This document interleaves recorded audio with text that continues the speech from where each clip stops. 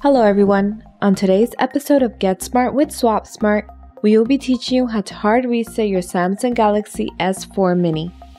Before we begin, make sure your device is powered off by pressing the power button.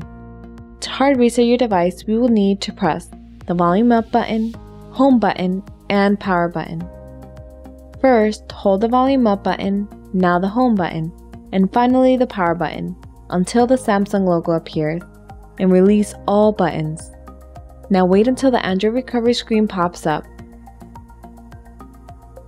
When the Android recovery screen appears, use the volume down button to navigate to Wipe Data Factory Reset and press the power button to select.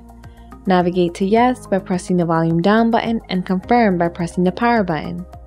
Wait for the factory reset to complete and you're done.